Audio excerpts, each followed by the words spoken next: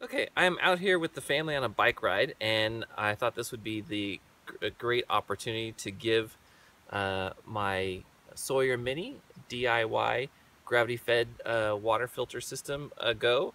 And it's a lot cheaper than the ones that you can buy already in a kit. The way this system is set up is pretty simple. I cut open the bottom side of the bag to make it easy to scoop and pour water into it. And this regular bag is a lot cheaper than the Ziploc top types of bags.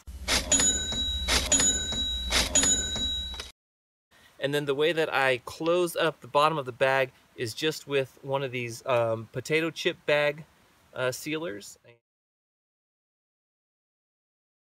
And it just folds over, and you slide the chip clip on, and it keeps a watertight closure on the bottom, which was cut open with an X-Acto knife. And then to support the system, I just added about 1.5 feet or so of paracord. This will just hang from any branch or hook and will filter the water through gravity.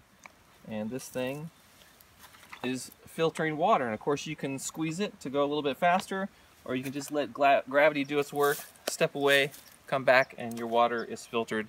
No pumping required.